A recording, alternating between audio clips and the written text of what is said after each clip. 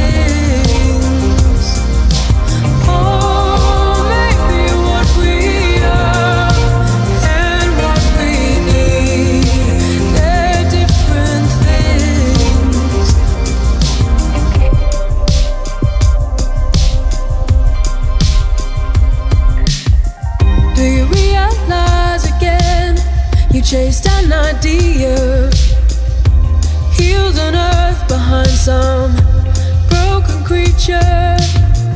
Maybe she loves you, and I'm just a preacher. Non-believers crying, don't believe her, don't believe her, no. Don't believe her, no.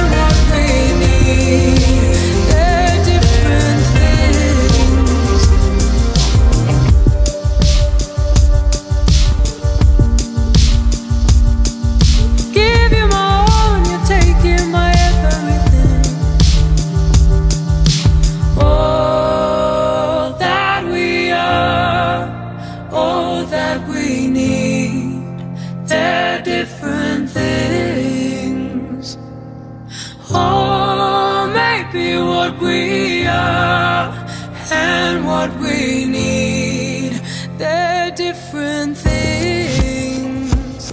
All that we are, all that we need, they're different things. Oh, maybe what we are and what we need, they're different things. All that we are, that we need.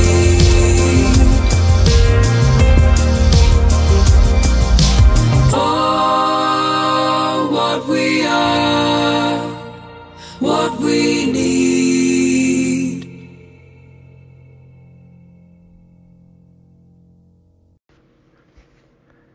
It is a great honor for me to be here today among friends in this beautiful land of Romania. To me, it's a bit of heaven to be here among people who love the truth. Thank you all for coming. Today, I'm going to address the flat earth journey. This is especially meant for the open-minded skeptics who honestly believe that we live on a ball, flying, twirling, and vortexing through the vacuum of space. I was once like you. I believed in the globe and the heliocentric model. I never wanted to be a flat earther. But, like many others here, I'm willing to accept even an unpopular truth, regardless of the consequences. And I will spread that truth to the best of my ability. I have never made a penny on the flat earth. I don't have anything to sell to you. I don't want your donations. I don't monetize my YouTube channel. And I don't particularly care if you subscribe. I am not here for fame. I don't want you to join any group or appoint any leader. Other than maybe your friendship, I want nothing from you. I am only here to share what I strongly believe is the truth. And the truth is that the earth is flat and stationary. Initially, it's a frightening truth, as it rocks the very foundations of your understanding of how the world works. And maybe, more importantly, how much you are controlled. For me, flat earth is the catalyst to break the chains that mentally, spiritually, physically, and scientifically bind humanity. And that's why it is so important to me and why I traveled here to discuss the flat earth reality with you. Are we flat earthers illiterate flunkies who dropped out of kindergarten? Or maybe you think we're a group of religious zealots who deny anything associated with science. That's how the media repeatedly describes us, but they are deceiving you. Personally, I graduated from college, magna cum laude. I even have a master's and a Juris Doctorate. Yes, I took astronomy in college and I got an A. I know the official globe narrative pretty well, and there are many others like me. Because of those many years of indoctrination, it took me hundreds of hours of arduous research and experimentation before I would accept the flat earth truth. It did not come easy. I studied every possible globe objection very well, but as I will try to show you today, the flat earth evidence is overwhelming and far outweighs the evidence of the globe, which is based primarily on conformity and name-calling. We get it. It's psychologically hard to force yourself to honestly investigate the flat earth. But it is the truth. It's beautiful. And it changes everything. Here is an axiom. Governments lie. If you have any common sense, you know that governments do indeed lie, and often. But maybe you reasonably think the flat earth lie is too big. That is a valid objection and something I want to address. I mean, how could so many people be in on this conspiracy? The answer is what I call institutionalized conformity.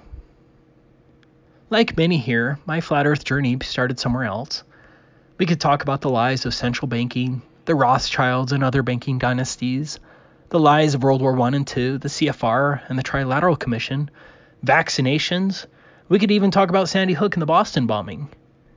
They'd probably throw me in prison for that, and we don't have all day. So for time constraints, let's begin with Vietnam and the Gulf of Tonkin. Not many people have heard of the Gulf of Tonkin incident, even though the United States Congress declared war on North Vietnam after the claimed unprovoked August 4th, 1964 naval attacks in international waters against America by North Vietnam. After the supposed August 4th attacks by North Vietnam, the United States Congress passed the Gulf of Tonkin Resolution, which granted President Lyndon Johnson the authority to assist any Southeast Asian country whose government was considered to be jeopardized by communist aggression, thus bringing America into the Vietnam War. LBJ recognized the importance of the Gulf of Tonkin Resolution when he quipped that the resolution was like Grandma's nightshirt. It covers everything. A few days after the Gulf of Tonkin Resolution was passed, President Johnson stated, "Hell, those damn stupid sailors were just shooting at flying fish." As the president alluded, the August 4th, 1964 attacks never happened. It was fake, phony. It was artifice. And all investigations have indicated the same. The Gulf of Tonkin incident is now an admitted hoax perpetrated by the U.S. government. Humanity was lied to, and America went to war under deliberate false pretense. And there's nothing funny about that. A major, catastrophic evil war was fought as a result of this fabricated event.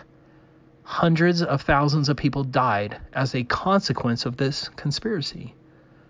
But here's my question to you. How many people were punished as a result of this admitted heinous lie that led to the deaths of hundreds of thousands? 0.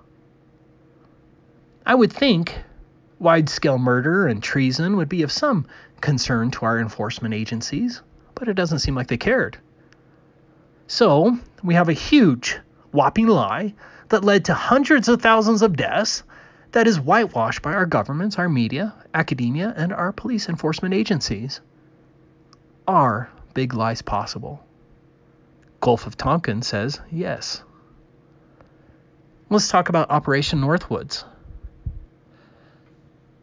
Operation Northwoods was an admitted Department of Defense 1962 memorandum that called for the CIA or other U.S. government operatives to commit acts of terrorism against American civilians and military targets, blaming them on the Cuban government and using it to justify a war against Cuba.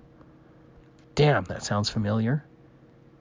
The plans detailed in the document include the possible assassination of Cuban emigres, sinking boats of Cuban refugees on the high seas, hijacking planes, blowing up a U.S. ship, and orchestrating violent terrorism in U.S. cities.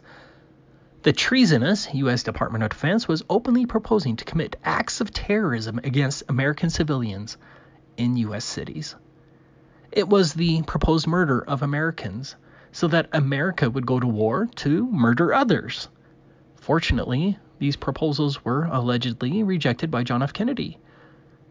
I'm not so sure if that helped Kennedy's career, though. Are big conspiracies possible? The Department of Defense thought so. Which brings us to 9/11.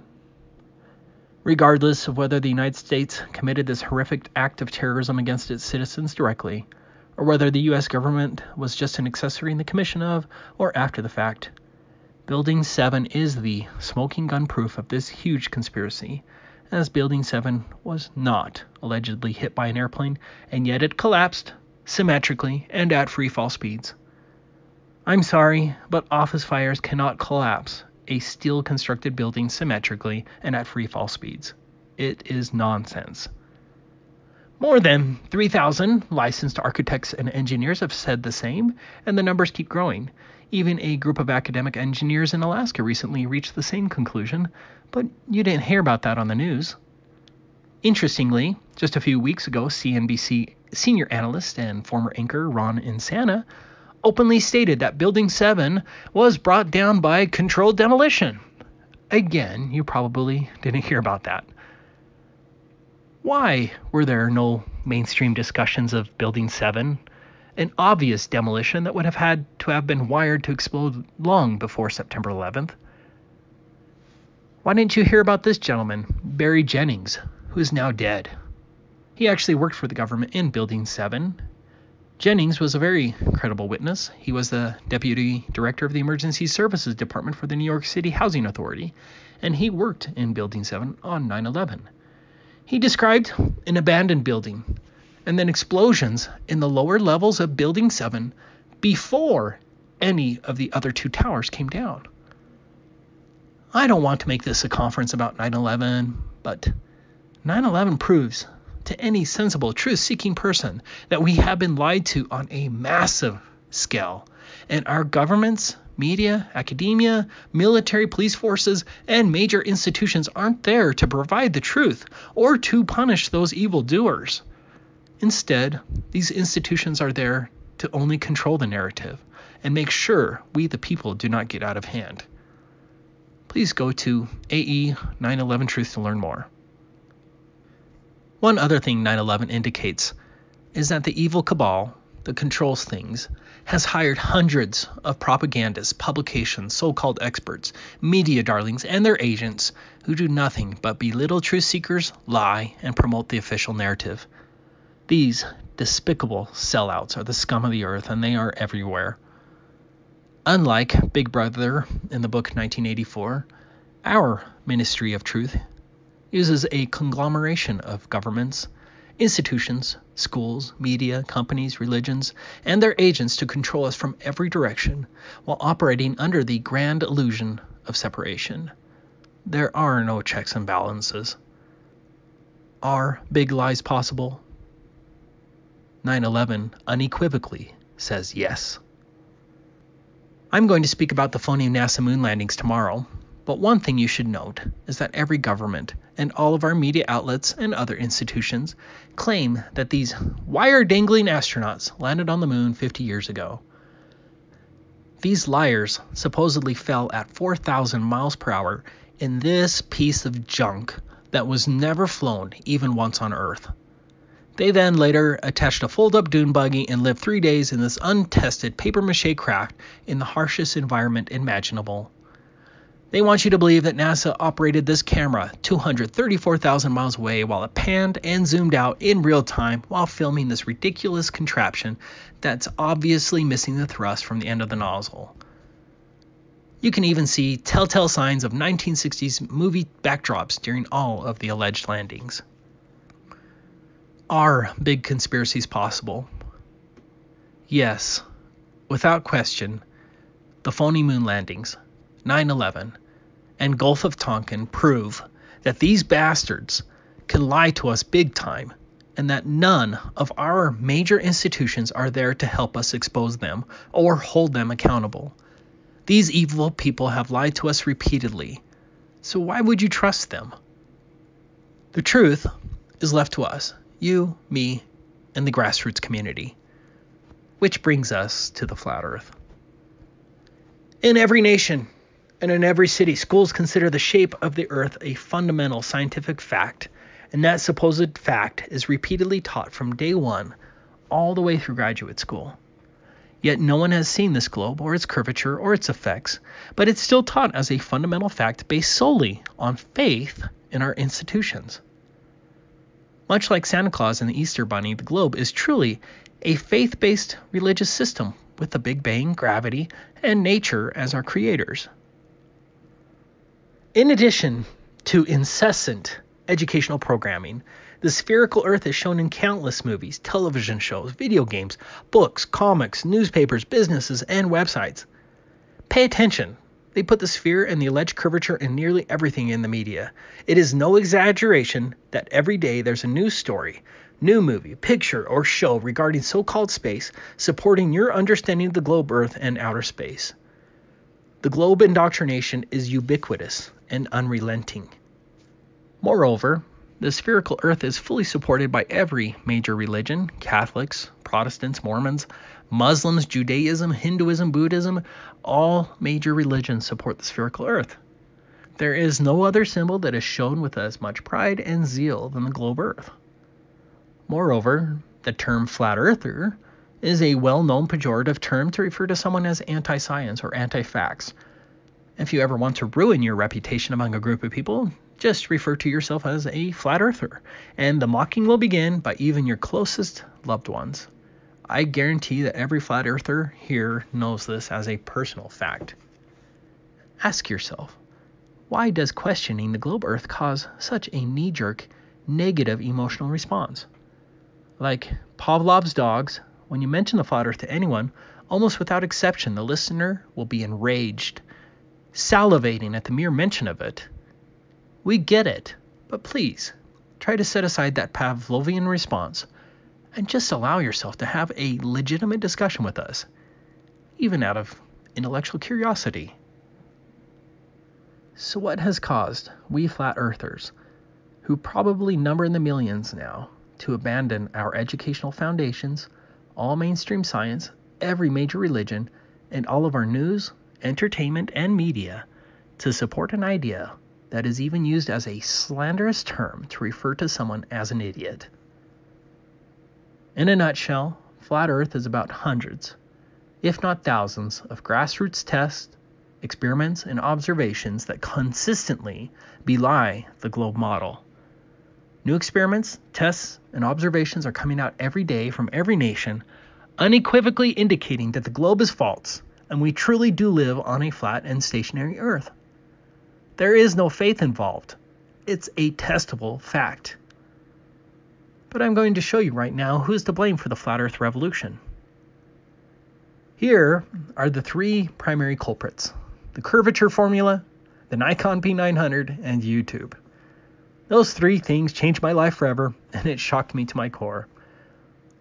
Culprit 1, the curvature formula. Back in 1838, Samuel Rowbotham tested the purported Earth's curvature with a telescope standing 8 inches above the water while he watched a boat remain visible for a distance of 6 miles, which should have been impossible under the official globe dimensions. In fact, the boat should have been mathematically hidden 16 feet below the horizon, but it wasn't. Rowbotham's book, Zetetic Astronomy, is a must-read, where he includes many other tests as well. In Zetetic Astronomy, Rowbotham introduced the world to the curvature formula. Now, I understand Romania uses the metric system, however, I'll be using mostly the imperial system for simplicity, so please bear with me. I want everyone in the audience to please show me by raising your hands how many of you know the answer to this question. 8 inches per? Please, everyone say it with me. 8 inches per mile squared. How did an entire audience know this mathematical expression? 8 inches per mile squared represents how much a distant object should be hidden below the horizon from a ground level view based on the official mathematical dimensions of the Earth. That is a ball Earth with a circumference of 24,901 miles. The curvature formula is a mathematical certainty for all observable distances with respect to the imaginary globe Earth. Rowbotham stated the curvature drop formula very well. If the Earth is a globe and is 25,000 English statute miles in circumference, the surface of all standing water must have a certain degree of convexity. Every part must be an arc of a circle. From the summit of any such arc, there will exist a curvature or declination of 8 inches in the first statute mile. In the second mile, the fall will be 32 inches. In the third mile, 72 inches or 6 feet, as shown in the following diagram. So, at 1 mile, a distant object should drop 8 inches. Not a big deal. But let's look at 4 miles. Remember, 8 inches per mile squared, you square the miles. 4 miles times 8 inches divided by 12 equals 10.6 feet. A curvature drop of 10.6 feet at just 4 miles. Now wait a second, we could take binoculars out and easily see 4 miles on a clear day. What about a distance of 8 miles? 8 miles times 8 inches divided by 12 equals 43 feet or 13.1 meters. Now, I bet there are a few people here who have stood at the edge of a lake on a clear day with binoculars and could see the shore on the other side 8 miles away. But there should have been roughly a drop of 43 feet.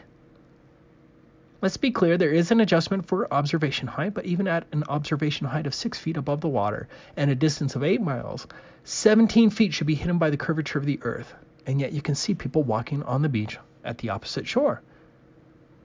I have an older friend of mine who grew up in a house right next to Utah Lake. He immediately knew there was a problem when presented with the fact about 8 inches per mile squared because throughout his life, when visibility was high, he would take binoculars out and could see the other shore 10 miles away. So how much drop should there be at 10 miles or 16.1 kilometers? 10 times 8 inches divided by 12 equals 67 feet or 20.4 meters. This is a 67-foot statue. Does anyone here think they've seen this much curvature drop at 10 miles? This entire statue would be hidden behind the curvature of the Earth at only 10 miles away. No one has seen this curvature, and the flat Earth video evidence is overwhelming. What about 20 miles? 266-foot drop. 50 miles. 1,666-foot drop. 100 miles. 6,667-foot drop. As you can see, at 100 miles distance, the curvature drop is so substantial that it would hide a 6,667-foot tall mountain like this one here, Mount Drum in Alaska. The prominence of this mountain is 6,710 feet, very close. How many people have witnessed a drop this tall while driving 100 miles along a coastal road? You can see 100 miles with a high zoom camera. No one has witnessed this curvature. The Suez Canal, as shown in this video, is 120 miles long. Under your official globe model, that's a curvature drop of 9,600 feet or 2,926 meters. That's about the prominence of Mount Shasta, shown here.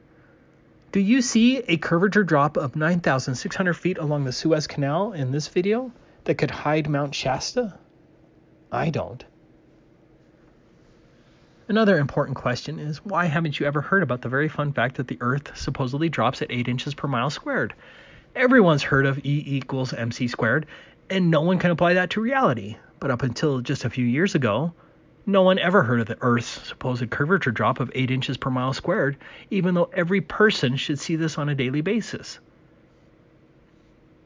Imagine how fun that would be in a classroom to demonstrate the shape of the Earth by measuring the supposed curvature drop of a city that's 30 miles away, by using a simple math that a 10-year-old would comprehend. But no one was ever taught this in a classroom, not even in surveying courses. Why? The 8 inches per mile squared formula is very accurate over all visible distances. Let me reiterate. 8 inches per mile squared isn't some math we flat earthers made up. These are the actual factual numbers based on the official dimensions of the Earth, and you are welcome to do the math or plug the information into engineering software to verify it. I didn't believe it at first, and even Google used to falsely claim that it was only 8 inches per mile. I had to double check the math on AutoCAD just to be sure. It is a mathematical certainty that does not fit with actual repeated observations and tests. You do have to consider the height of the observer, and so you subtract the distance to the alleged globe horizon from your distance to the object. For example, I use a distance to the globe horizon calculator like this one. So, if I'm on the beach observing at 6 feet height, the maximum horizon distance under the globe would only be 3 miles. If I'm looking at an object at 10 miles distance across the water while standing at the water's edge, I first subtract the 3 miles distance to the horizon to get 7 miles distance, and then I apply the 8 inches per mile squared formula. So 7 times 8 inches divided by 12 equals 33 feet. That means for an observer 6 feet tall at the water's edge, that object 10 miles away should be hidden behind 33 feet of curvature. That's huge. That's measurable and testable. Or you can simply input the information here on this calculator. It is very accurate over all observable distances, those distances under 500 miles. The globe model proof relies upon an implausible story about a well and a shadow in ancient Egypt that has varying interpretations. In contrast, flat earthers rely on actual, concrete measurements that anyone can make to measure the supposed curvature of the Earth if there was one. Here's an infamous example of the curvature problem. How many people here can quote this weatherman? What you're seeing here is a mirage. Why is he saying that? Because the entire city of Chicago should be hidden behind the curvature of the Earth. Does that look like a mirage to you?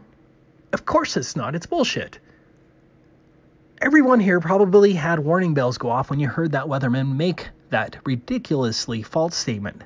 That is no mirage. That is a direct line of sight that is often obstructed by haze, miraging, atmospheric distortion, weather, or larger, closer waves and swells that have a larger respective angular size.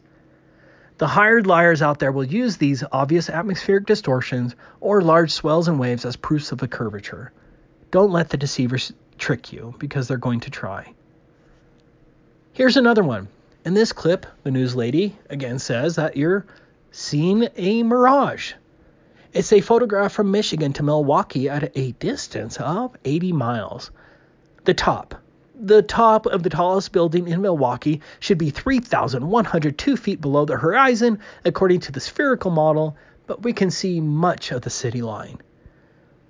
Do you think that's line of sight or selective curvature hopping mirages that just happen to present a flat Earth? Can you allow yourself to see the problem here? I don't care if you believe me right now, but you as a rational thinking individual need to grab your telescope and your binoculars and head out to the lake or ocean on a calm, high visibility day without miraging, and you will see the flat Earth for yourself. We see too far. There is no Earth curvature at 8 inches per mile squared. That is a fact. That brings us to culprit 2. What would have happened if Rowbotham in 1838, who was claiming that he could see too far, could have live streamed his 6-mile test on YouTube? Well, maybe things would have been different. The YouTube platform enabled hundreds, if not thousands of us to conduct similar curvature and other tests, like Rowbotham. YouTube enabled us to share our observations with millions of people, and they could see it for themselves.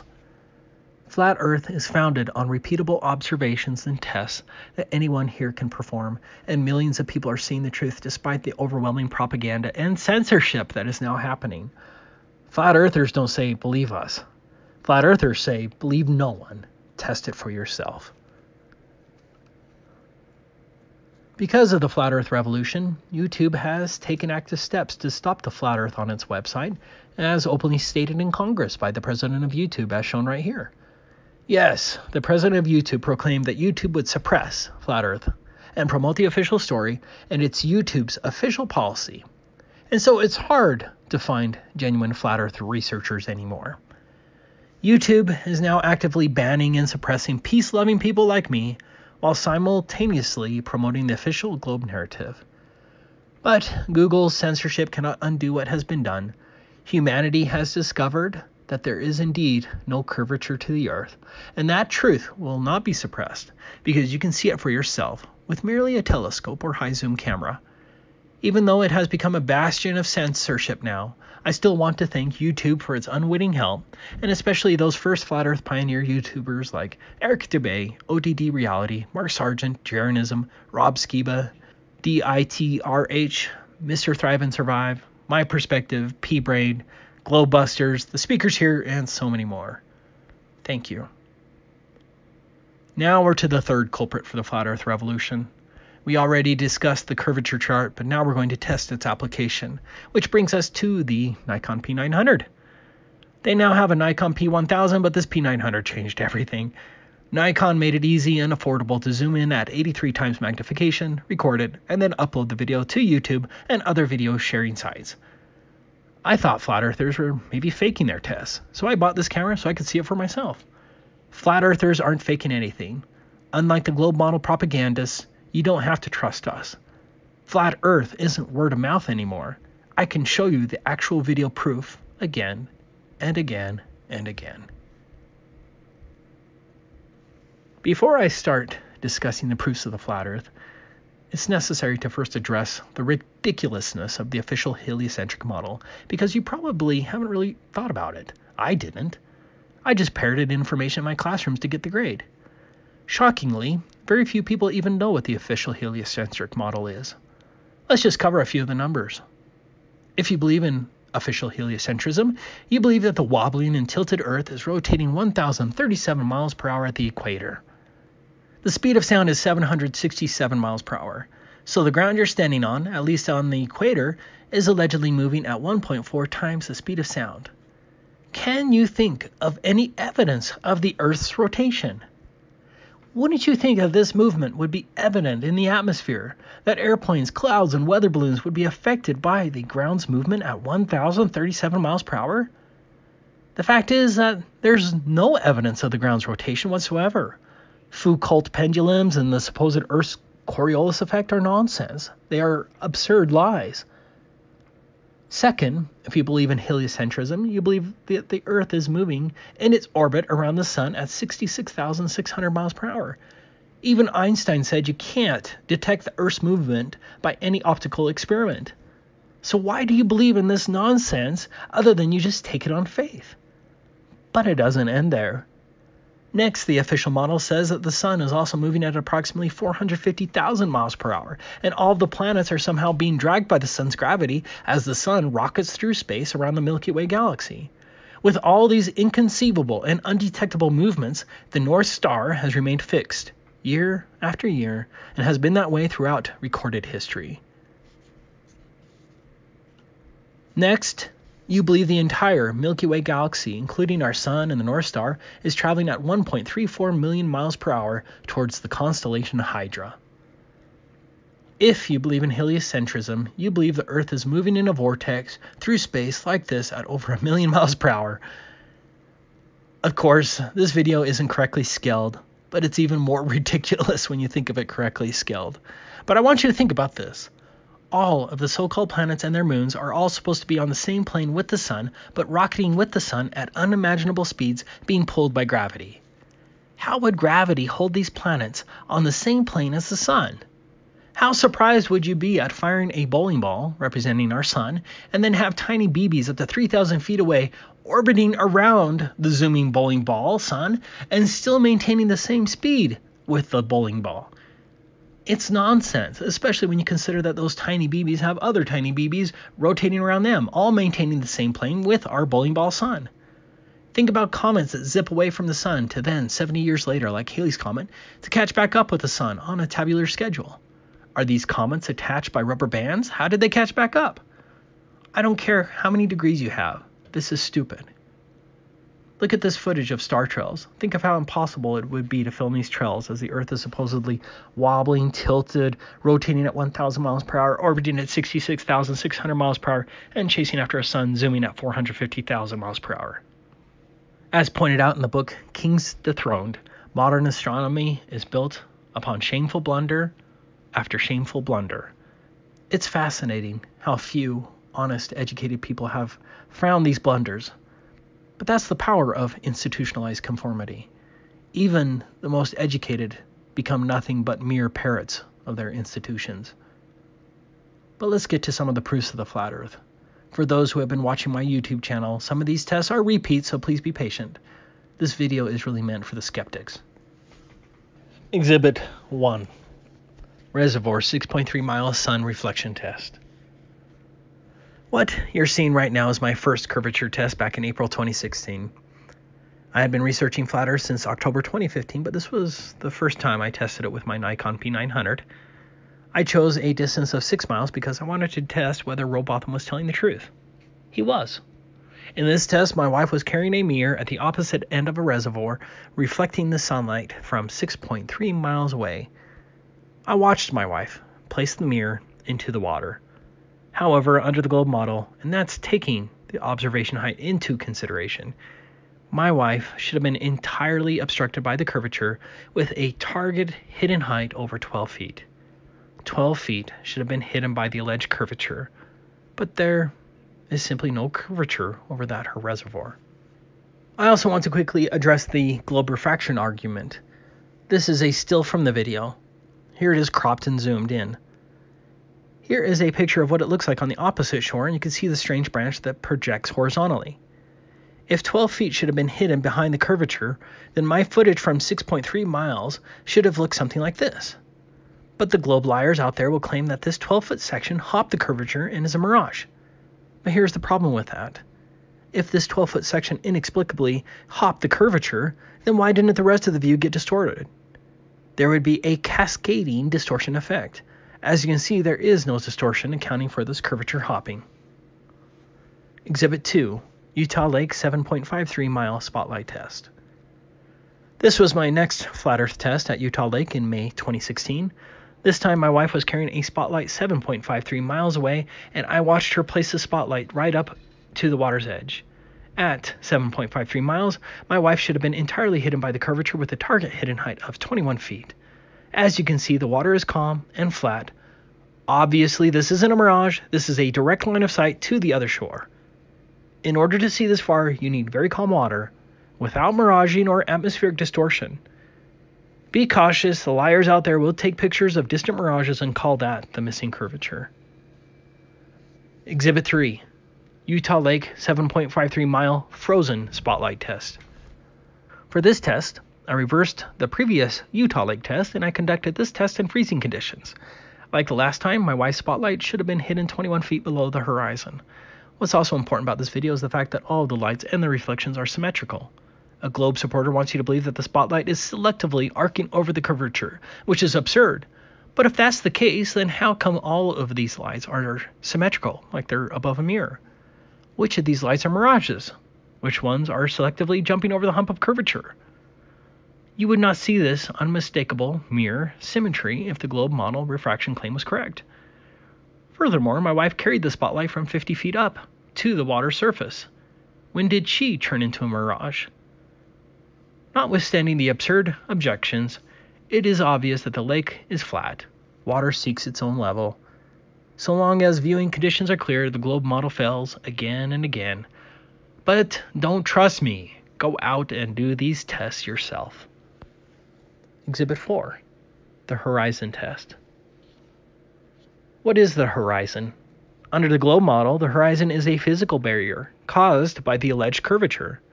Under the globe, the horizon marks the point where the water or ground geometrically begins to obscure distant objects. This is the official position. As I mentioned earlier, you can use a calculator like this one to determine the distance to the alleged globe physical horizon. In contrast, the flat Earth model says that the horizon is a matter of perspective. Artists get it. You'll see the same in a long corridor or in a tunnel. Just like how railroad tracks meet at the horizon, the ground and the sky similarly meet at the horizon. Do you think it's just coincidence that railroad tracks come together at the horizon? No, this is all a matter of perspective and has nothing to do with the physical curvature barrier. You can see this truth of perspective by just looking at the clouds at the horizon. You can see that the clouds follow perspective lines and are not bending around a curvature. In fact, you don't see any bending of clouds to match the curvature whatsoever. This is how sunsets work on a flat Earth. I have spent a lot of time and effort in testing the alleged globe horizon, and the globe model does not match reality whatsoever. For this horizon test, I was at the Great Salt Lake in Utah. I was observing a small piece of land at a distance of 1.34 miles. I brought the camera down to just a few inches above the water. Under the globe model, at just a few inches above the water, the horizon could not be further than 0.7 miles away. That's the maximum horizon distance under the globe model. There should not be any water visible beyond 0.7 miles, but you can clearly see the horizon extending many miles further than possible under the globe model. The naysayers will claim that this is a mirage or that the water is selectively refracting. Think about that. They're claiming that the bulge of water disappeared in front of the peninsula and then rose up miles beyond the peninsula but did not affect the peninsula with this magical act. The refraction excuse is nonsense, and each observation I've shown you so far clearly proves that. Exhibit 5. BMLS B69 and the oil platforms. This video is from my friend BMLS B69 in California. For this video, he's at an elevation of 105 feet. There are 3 oil platforms he's filming. The closest one is at 10.9 miles, the second is at 21.9 miles, and the third is at 26.4 miles. From that elevation, the horizon line cannot be further than 12.6 miles. In other words, under the globe model, the horizon should appear before the second platform, and 59 feet of the second platform should be hidden by the curvature. As you can see with your own eyes, the horizon is not only beyond the second platform, the horizon is beyond the third platform, further than 26.4 miles. 130 feet of the third platform should have been hidden below the horizon, but none of the platform is obstructed. We know this since the horizon is beyond the third platform. Did the bulge of water selectively disappear from in front of the second platform and then reappear well beyond the third platform? And this disappearing and reappearing magic effect happened all without affecting the 2 platforms themselves? Are you skeptics starting to see the problem with the globe yet? What do you do when the evidence you can reasonably gather completely contradicts your indoctrinated presumptions? Will you allow yourself to question your indoctrination, or will you hold fast to your comfortable conformity? I can show you many more of these horizon tests, all proving the globe model faults, but let's get to some of the laser tests. Exhibit 6, D. Marble's 10-mile laser test. This laser test was by D. Marble. In this case, the person holding the laser was at 7 feet, shooting the laser at a distance of 10 miles. At 10 miles under the globe model, the observer would have to be at a height of 30 feet in order to see the laser source. Instead, you can see the source of laser at just inches above the water. That water is flat, and the laser source proves that it is not being obscured behind the curvature. The liars have tried to confuse the issue by claiming that the laser wasn't level, but that's entirely irrelevant, since if the laser was angled downward, it would have hit the alleged curvature quicker. If the laser was pointed upward, then the observers would still not have seen the source, because the source of the laser would still have been hidden behind the alleged curvature. This footage would be impossible if we were living on a globe. Exhibit 7. Dr. John Dee's 9.5-mile laser test. Now, the following test was by Dr. John Dee, who has a PhD in spectrophotometry. Like many other tests he has conducted, Dr. John goes through painstaking detail to confirm that over a distance of 9.5 miles, there's absolutely no curvature. 39 feet should have been hidden. Dr. John repeatedly took sea and air temperatures, height, weather, humidity, and atmospheric readings. This is a legitimate scientist proving that we've been told a lie. Exhibit 8, FE Core 25-mile laser test. FE Core is an independent scientific foundation. You can read about FE Core's powerful laser test here. The laser test was over a distance of 25 miles. All atmospheric conditions and temperatures were taken, and there's nothing there that accounts for the fact that they were able to see the laser 25 miles away. 297 feet should have been hidden below the horizon. That's the height of a skyscraper. And FE Core filmed the laser at just 5 feet above the water. Exhibit 9. Salton Sea 18-mile sun reflection and laser test. Out of all of the tests that I've seen, this is probably my favorite so far. A group of researchers went to the Salton Sea in California and tested the curvature with both a laser and a sunset mirror flash. These tests were huge because the test was at a distance of 18 miles and you can see it all on video with multiple witnesses. Again, that's 18 miles shore to shore. As you can see here, they were able to see and film the reflection of the mirror that was 18 miles away from the camera. 155 feet should have been hidden. 155 feet. This minaret in Uzbekistan is 150 feet tall. According to the globe model, you would have to be standing on this minaret to see the reflection of the sunlight 18 miles away like that. In addition to the sun reflection test, they also conducted a laser test. Here is the laser from 18 miles. You can even see the reflection of the laser on the flat water. Do you think it's possible that the source of the laser and its reflection both selectively hopped over the curvature to present a false flat Earth? Exhibit 10. J. Tolan Media 1 Infrared Observations.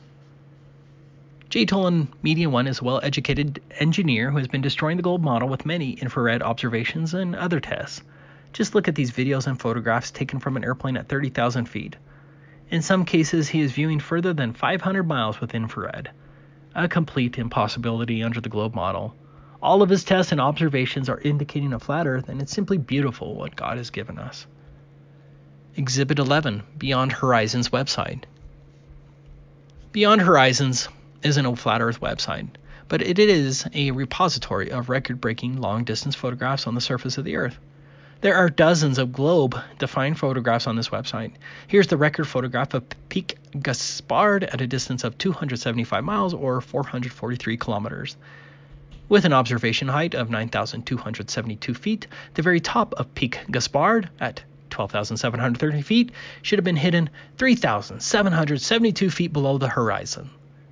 I literally could point to hundreds of these globe-defined photographs and videos. Based on the evidence, I think that any reasonable person watching this would understand that we see too far.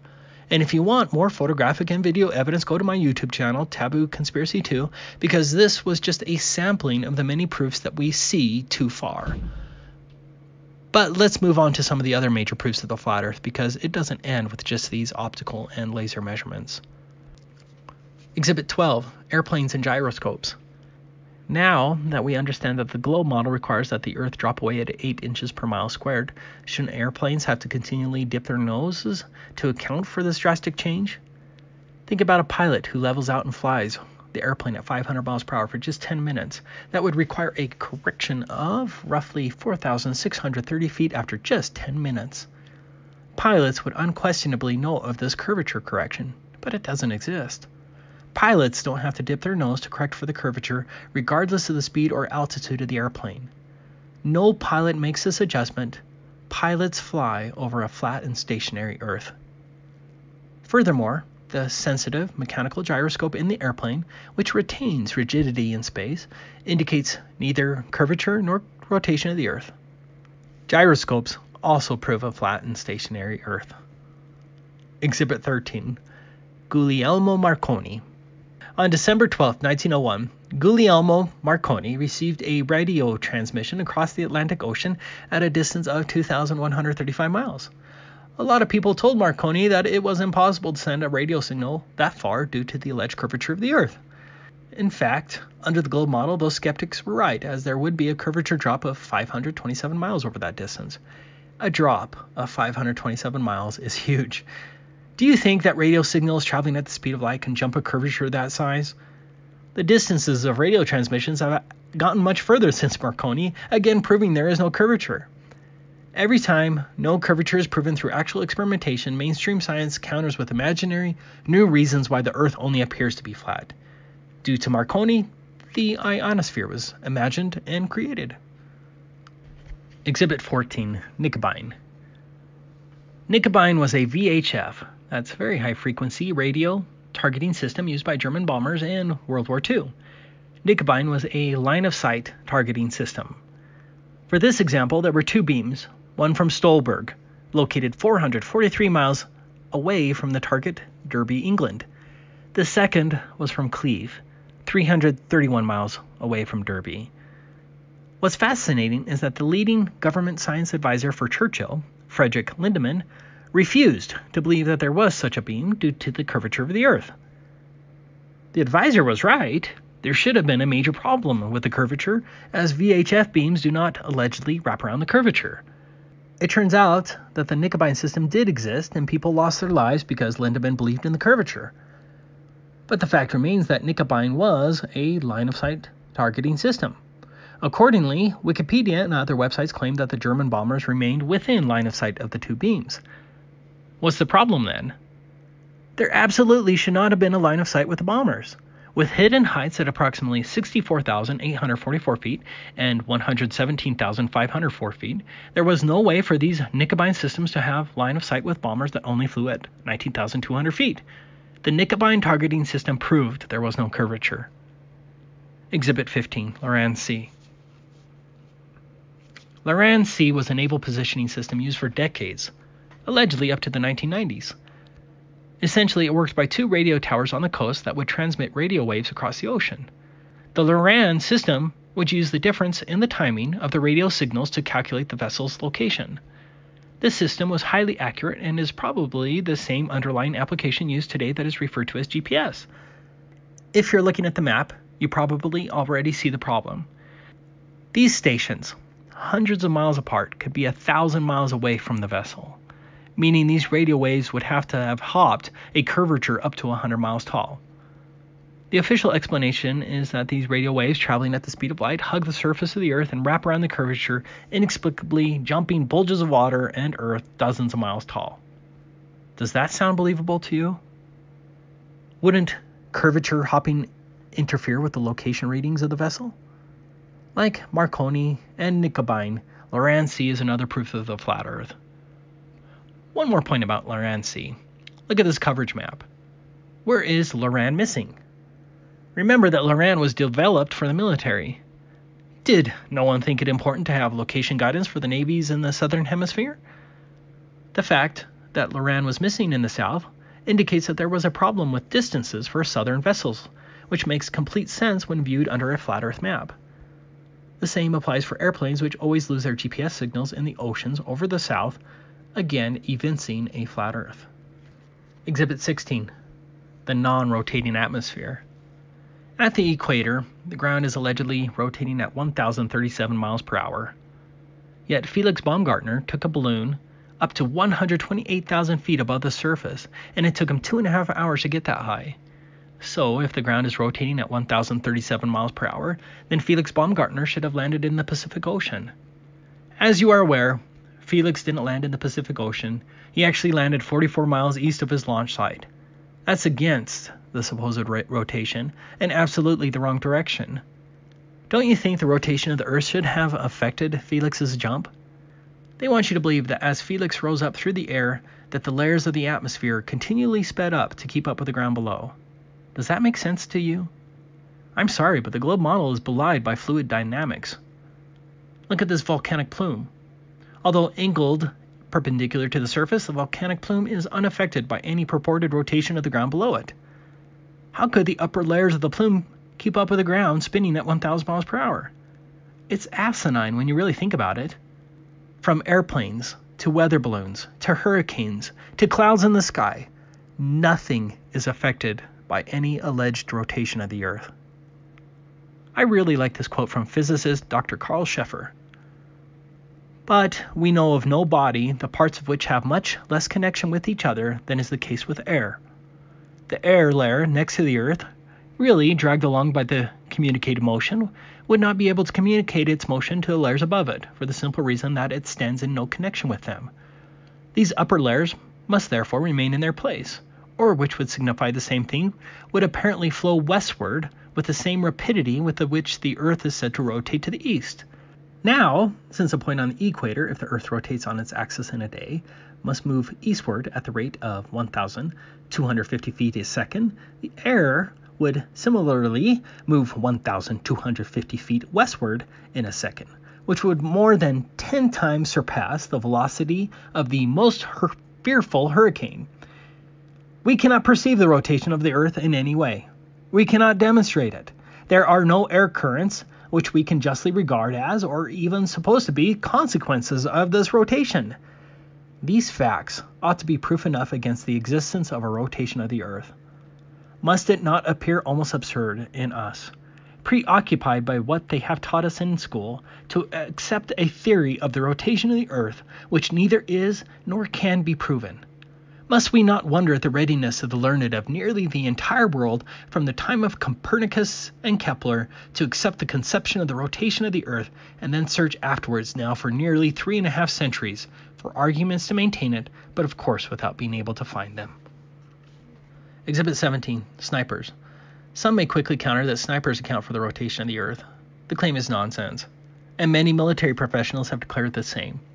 But more importantly, you can go online and read the actual sniper manuals for the Army Special Forces Sniper Training, Army Sniper Training, U.S. Navy SEAL Sniper Training, U.S. Army Special Operations, and the Marines.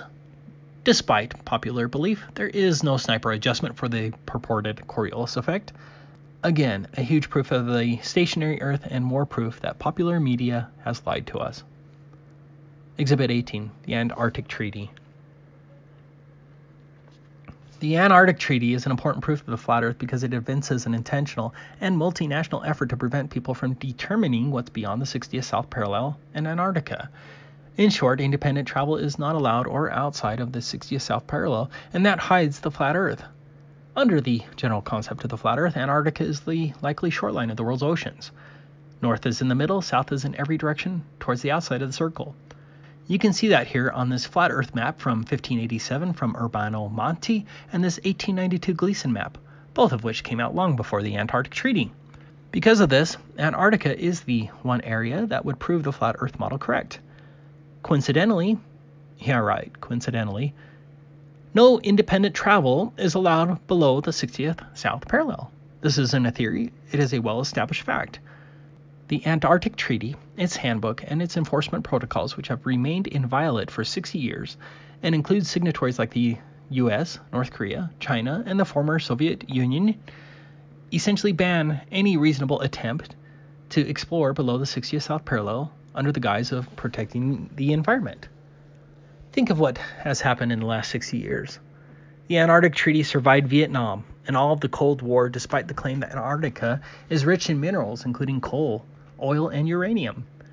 Were the Soviets really that interested in protecting penguins and the environment? I think the Romanian people would have a hard time believing that about the Soviet Union. It's ludicrous. Yes, Romania ratified the Antarctic Treaty on September 15, 1971. Don't your alarm bells go off when you hear that this huge swath of land, which is also the highest continent in the world, is off limits to independent exploration by people like you and I? Yes, they will claim you can independently go, but they are lying. The amount of red tape and other intentional restrictions that you would have to jump through is impracticable, and they know it, and the borders of Antarctica are patrolled by all signatory nations. Of course, there are token explorations along the ice shelf, and there are a few destination spots that you are not allowed to venture from, but that entire section of the world is off limits to independent travel. This doesn't happen unless they are hiding something big from us. If you would like to know more on the subject, go and watch this video I made. You can find it on the Globebusters channel. So telling we flat earthers to take a picture of the edge or the dome, if there is any, is a ruse because nobody is allowed to independently travel below the 60th south parallel, and that fact is proof of the flat earth. Exhibit 19. Lack of north-south circumnavigation. East-west circumnavigation is very possible on the flat earth, but what isn't possible on the flat earth is north-south circumnavigation. In particular, under the generally accepted flat earth model, it appears as though you can't, for example, fly from the tip of South America, traverse Antarctica, and then make your way up to Australia or South Africa. That would be the shortest route. So guess what doesn't happen in real life? North-south circumnavigation. Below the 60th south parallel is completely devoid of all flights, and the vast majority of southern hemisphere flights first go to the northern hemisphere before traveling back down to the southern hemisphere. The routes are a joke. There are a few who claim they have completed a north-south circumnavigation trek, but the claims are ludicrous, most often referring to flights that turn around once they get to Antarctica and full of other fraudulent indices. Hundreds of thousands of flights east-west, and only a few highly questionable north-south circumnavigation claims. Come on, alarm bells should be going off because this wouldn't happen on a globe. Exhibit 20, the eclipse. The lunar eclipse is very often raised as the key proof of the globe, but it actually doesn't help the heliocentric cause at all. First, there's the well-documented Sagan. This is video of one that happened on January 20th, 2019. There's the lunar eclipse above the horizon, and there's the sun above the horizon. A Sagan is where a lunar eclipse occurs when both the sun and the moon are both above the horizon, which means there is no alleged Earth between the sun and the moon that could cause a shadow on the moon. That's geometrically impossible, and the official explanation of refraction is ludicrous as it causes a cascade of problems with other actual observations. Next, the shape of the eclipse is wrong. A shadow of a sphere on a sphere does not make a curve like this. You just have to think about it. A curve on a curve is distorted. Third, the color a lunar eclipse produces is reddish. Can you produce a red shadow here on Earth? No, it's impossible, and again, the official explanation regarding sunsets and sunrises on Earth appearing on the moon is shockingly ridiculous. Finally, very often the lunar eclipse comes from the wrong direction, like in this video. Under the official model, the shadow should always come from the bottom and rise up. Instead, you'll often have lunar eclipse shadows come from top to bottom, again belying the globe model. The solar eclipse is a strong proof of the flat Earth. First, notice that the sun and the moon are the same size. That's a statistical impossibility under the globe model. Now look at the size of the shadow. The moon is supposed to have a diameter of 2,159 miles. Then why is the shadow of the moon only 70 miles across during a solar eclipse? These are all proofs that the sun and the moon are much more local than claimed. Exhibit 21. No photos of Earth from space. Another huge proof of the flat Earth is that there are no photos of the Earth from space. Here's the 2002 blue marble image created by Robert Simon from NASA. It looks real, right? But it's not real, and NASA says so. I can't say this with enough emphasis. This is an admitted fake. A NASA employee wrapped a flat map of the Earth. Let me repeat that. He wrapped a flat map, not photographs. He wrapped a flat map of the Earth around a cartoon ball and added surfaces, clouds, and oceans to match what people think the Earth looks like. You don't believe me? Well, let's look at this NASA article about Robert Simon, who created the 2002 blue marble image. Here's the first interesting admission from NASA. The last time anyone took a photograph from Earth above low Earth orbit that showed an entire hemisphere, one side of a globe, was in 1972 during Apollo 17. Of course, the moon landings were fake, and so the 1972 photograph was fake. You can tell it's a painting when you actually look at it. But this is NASA admitting that there were no photographs of the Earth like this from 1972 until 2015. Without question, all of the so-called pictures of Earth from space for 43 years that you were brought up to believe in were only artist renditions and other fake images from NASA, and that's why NASA always uses the word image instead of photograph. That's pretty alarming. But this is the more interesting admission. Then we wrapped the flat map around a ball. My part was integrating the surface, clouds, and oceans to match people's expectations of how the Earth looks from space. That ball became the famous blue marble. Simon wrapped a flat map, created from data, not photographs, around a ball, and made up the rest with computer graphics to match people's expectations. Seriously, that's just propaganda. How many posters of this image hang on walls of classrooms across the world? Here, you can buy it on Amazon. Don't you think it should include the warning? This is a purely phony image created by NASA employee Robert Simon that was fabricated to match your expectations of what you think the Earth looks like. So, maybe 1 billion people have seen this blue marble image of Earth, believing it's real, when it is composed of a flat map wrapped around a ball with other fakery added. Isn't that disconcerting for the honest, objective truth seeker? After the admitted 2002 blue marble fakery, NASA claims that they took an actual photograph of the Earth from space in July 2015. That's the first alleged photograph in 43 years. Here it is. Does this alleged 2015 photograph look much different than the admitted fake image of 2002? As we already saw, NASA artists can admittedly create fake images of the Earth that look real to everyone, and that's a fact. Shouldn't you now be a bit skeptical? Instead of spending $340 million on this alleged 2015 photograph, NASA could have just had another NASA employee recreate the 2002 image with a few different clouds and shading, and no one would know the difference, and NASA could pocket the rest. As a different example, if a forger created an admitted fake painting from Van Gogh and sold the perfect but fake Van Gogh for $1,000, that would be fine, right? As long as he's honest about it, I wouldn't have a problem. But then let's say this excellent forger claimed a decade later to have a real Van Gogh on sale for $50 million. Wouldn't you be a tad bit skeptical before purchasing it, especially if you had no way of verifying its authenticity? I would.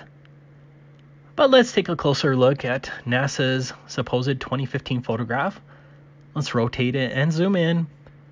The word sex is spelled in the clouds. It's unmistakable. Some pervert at NASA thought that was awesome. This isn't cherry-picking one of 10,000 images. This is the first supposed photograph of Earth from space in 43 years, and it just so happens to have sex spelled in the clouds. Come on. Seems like Disney likes to put these types of hidden things to market its cartoons, like in The Lion King, for example. This was also an interesting quote from Wired magazine regarding phony space images. Images sure don't come straight out of space telescopes looking press release ready. Each visualization is the result of artists and planetary scientists collaborating to convert blips on a data readout into something that looks like a planet, all while remaining scientifically plausible.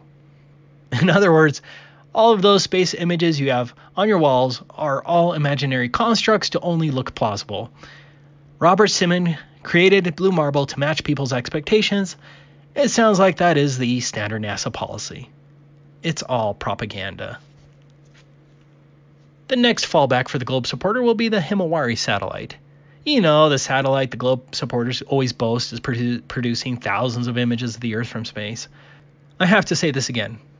NASA already stated that it can wrap flat maps around a ball and make it look real. Himawari is just a step up in the software, as now weather radar on top of flat maps is just wrapped around a ball with an added night and day terminator line. Paul on the Plane has a great video exposing the fact that Himawari is just that, software that wraps flat weather radar maps onto a ball. That's it. The total lack of so-called pictures of Earth from space only proves that the globe and space are nothing but propaganda. Exhibit 22, the professionals. So, when I was introduced to the flat Earth, I immediately thought of the many professionals who would need to deal with the curvature of the Earth as part of their career. You know, snipers, surveyors, pilots, civil engineers, military guys, that kind of thing. We already talked about snipers, but the truth is that none of these professionals account for the curvature. There are many interviews now with airline pilots, military professionals, radar operators, missile operators, engineers, commercial surveyors, and many more, all stating that there is no accounting for the curvature or the Earth's rotation in any manner, not one bit. That's amazing, isn't it? So what proof do we have that we live on a rotating ball other than just faith and liars? Exhibit 23, the vacuum of space. They want you to believe that this Earth and its atmosphere are surrounded by a nearly endless vacuum that's more powerful than any vacuum that can be created here on Earth, and yet this vacuum is so weak that it can't remove our atmosphere. This is a fact. There's simply no possible way that an atmosphere can exist adjacent to a vacuum. Horror vacui. Nature abhors a vacuum. For example, this MIT professor is showing that once you have a gas exposed to a vacuum, that the gas will enter and fill the vacuum, but it's really just common sense. Here's a practical test by Dr. John D., who confirms the same. An atmosphere cannot exist adjacent to a vacuum. And as shown in the test, gravity doesn't fix the problem. You can just place the vacuum on top of the atmosphere, and it doesn't change the outcome, as the gas will flow straight up to the vacuum, and this is a minuscule vacuum when compared to the alleged vacuum of space. How do we know the official heliocentric model is false? Because we'd all be dead if it were true. Exhibit 24, high-altitude balloons. Some of the earliest high-altitude aeronauts confirmed the flat Earth. In 1931, Auguste Piccard reached an altitude of 51,775 feet, much higher than any plane you've been on. Piccard described the Earth as a flat disk with upturned edge. Around December 1933, Russian aeronauts reached an altitude of 11.8 miles, or 62,304 feet. The article reads, "Looking down, they tried in vain to detect any curvature of the Earth's horizon." No, you've never seen the curvature of the Earth from an airplane window. Fortunately, you don't have to be a death-defying aeronaut to see what's up there. What you're seeing right now is a video from 121,000 feet. I remember when I first saw this, I was just dumbfounded because it didn't match anything that I've watched before. Whenever you're shown a picture of a high-altitude balloon or even a high flight, you're shown something phony like this. This isn't once in a while. This is the standard. It turns out that these so-called curvature photos and videos were all shot with a fisheye or ultra-wide-angle lens to get this effect. That's a fact. The lens of the camera or the curvature of the window in the airplane is the supposed curvature. It's a curvature illusion. For all of our lives, we're inundated with supposed pictures from space. High-altitude balloons finally gave us a vision of what the Earth truly looks like from high up. Here's a great example of the standard deception. As you can see by the bent rope, the student's photo here was taken with a fisheye lens, and then the article falsely claimed it was the curvature. Do you see the deception? In addition to the flat horizon as shown at 128,000 feet, the Felix Baumgartner jump proves the flat Earth in another way. Here's where Felix entered the dangling capsule at maybe 10 feet. Notice where the horizon line is. Here's Felix at 128,000 feet. The horizon line should have dropped substantially. Instead, the horizon line is at the same exact spot, thus proving that the horizon does indeed rise to eye level, belying the globe model again. Exhibit 25. No space satellites. The common objection to the flat Earth is, what about satellites? Did you know that NASA has hundreds of these satellite balloons up in the air right now? I never knew these NASA satellites existed before flat Earth. Have you seen them? Google and many other companies have fleets of these balloons as well. Look up Project Loon. The fact that NASA and its subsidiaries hardly discuss these so-called satellites was a huge proof for me, because it evinces a deliberate effort to conceal the fact that space satellites don't exist, simply because they're not necessary. The whitewash of these balloon satellites is evidence that they are lying about space satellites. These high-altitude balloons can carry 8,000 pounds and include telescopes, radar equipment, communications equipment, internet, etc. Here's one that almost killed some people. Also, never mentioned is the fact that almost all of our alleged communications come from undersea cables and cell towers, not supposed satellites in space. Your cable and satellite radio do not come from space. What about the Hubble telescope? This is the Hubble telescope. It's called Sophia. One flat earther was able to get a NASA manager to admit on the phone that the images from Sophia were strangely being used as Hubble's images. Finally, look at these actual NASA videos of satellites. They are manifestly fake. Look at this one that was launched during a space shuttle mission. It's dangling from a wire. Yes, the graphics are getting better, but this one old video alone proves NASA's faking space. But we'll talk about that more tomorrow. There are so many more proofs of the flat Earth that we could discuss. Look up Airy's failure and Michelson-Morley's experiments that showing the Earth is stationary. Ask yourself how there is no worldwide change of stars if the Earth is on different sides of the Sun every 6 months, meaning under the official globe model, nighttime is pointed in opposite directions every 6 months, but there is no actual worldwide change of stars. Look at the moon and ask yourself why are all of the craters perpendicular and why there isn't one crater from a meteor that came in at an angle or horizontally creating a chasm. Why do weather patterns and jet streams seem to fit so well on a flat Earth map? Why is there so much more life towards the alleged northern pole but so little life towards the supposed southern pole when there shouldn't be any difference under the globe model? But my question to you is, what are you going to do now? Will you go back to your comfortable conformity like a good dog? Or do you have an unquenchable desire to know the truth? Dave McGowan made this poignant statement. But what if your own eyes and your innate, though suppressed, ability to think critically and independently tell you that what all the institutions of the state insist is true is actually a lie? What do you do then? Do you trust in your own cognitive abilities? Or do you blindly follow authority and pretend as though everything can be explained away? If your worldview will not allow you to believe what you can see with your own eyes, then the problem, it would appear, is with your worldview. So do you change that worldview, or do you live in denial? In closing, I want to answer the question of why the lie. Of course, they may be hiding land and resources from us. Essentially, the globe constitutes a psychological prison to keep we the cattle within our imaginary fences and under control. NASA makes $59.7 million a day. That's a day. To deceive us, and so there's certainly a financial motive. But I think the primary reason behind the lie is more spiritual, and found in this quote from the publication called Lucifer, the Light Bearer, that was written in 1887.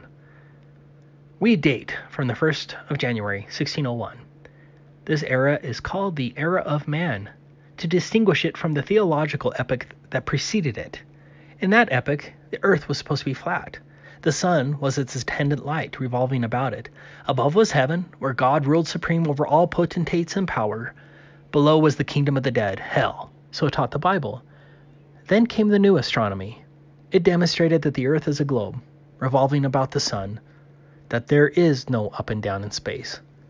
Vanished the old heaven, vanished the old hell, the earth became the home of man, and when the modern cosmogony came, the Bible and the church, as infallible oracles, had to go, for they had taught that regarding the universe which was shown to be untrue in every particular.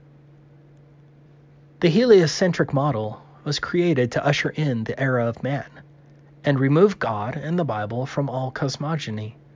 It brought us such nonsense as the Big Bang and evolution. It removed biblical ideas of heaven above and hell below, and the salvation of mankind. Instead, you became an insignificant parasite that descended from primordial ooze. The globe lie worked, at least up until now. My brothers and sisters, this is an exciting time as we have a chance to break these chains that enslave us. However, we must set aside our petty differences and join together with all humility before God to bring His truth to humanity. The evil cabal keeps trying to divide us. Please don't let them do that. Please go out and share the truth with everyone, as it is left up to us. Thank you for this opportunity to speak here today, and I hope to meet all of you in person. My love to everyone. May the Lord bless you all. Thank you. If I say that the world is round and someone else says it's flat, that's worth reporting. But you might also want to report on a bunch of scientific evidence that seems to support the notion that the world is round. I cannot be saved. I'm waking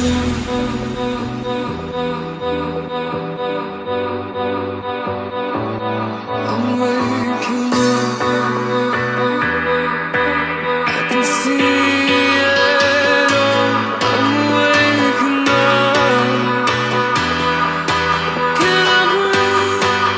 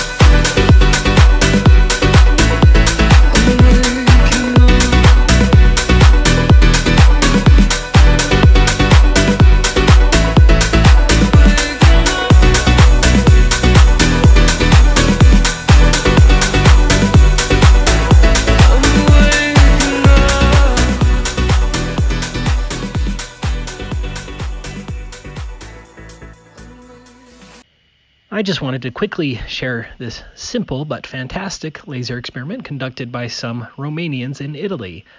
This experiment again proves the Earth has no curvature as required by the globe model. I'll have the link in the description. Here was the location of the experiment in Italy. It was between Sperlonga and Terracina. The distance from the laser to the camera was 9.4 miles. The laser was 6.6 feet off of the water as shown here. The leveled laser is the silver object on top of the telescope. This is the laser from the same location at nighttime. It's a pretty cool setup. The camera, 9.4 miles away from the laser, was at a mere height of 2 feet. From the camera's 2-foot position, the target hidden height at 9.4 miles should have been 39 feet, according to the globe math. You can see the low 2-foot camera height from the footage. Based on the globe's purported dimensions, the source of the laser, at 6.6 feet, should have instead been 32.4 feet below the horizon. Here is the footage. What I love about this footage is the intensity of the laser. The intensity is unequivocal proof that the camera is filming the source of the laser, which again was supposed to be 32.4 feet below the horizon. This footage is impossible under the globe model. I don't understand why I feel compelled to keep putting out these proofs of the flat and stationary Earth. Like many of you, many people in my family call me names and want nothing to do with me, simply because I dare point out the blatant inconsistencies and obvious lies surrounding NASA, heliocentrism, our phony institutions, and the false religion of scientism. The attacks hurt. They really do. I was attacked hard today by family, but I'm going to keep sharing proofs of the flat and stationary Earth because it seems like it's the right thing to do. I'm losing family to the globe delusion, but I feel closer to my truth-loving flat Earth family, which is stronger than bloodlines. Thank you, my flat Earth family, for your support. I love you all. Till next time. You told me, sleep beautiful when only the moonlight shone. It hold me till my heart was numb. I'm waking up, I can feel it all. I'm waking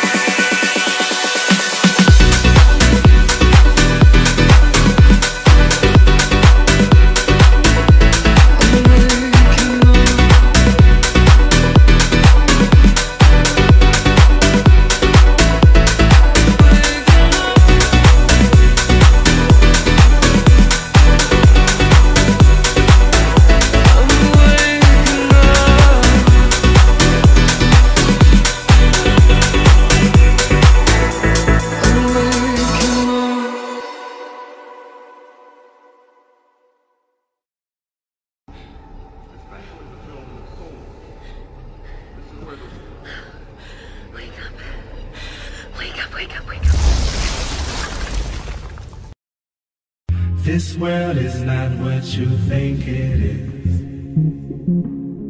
This world is not what you think it is. Oh, oh.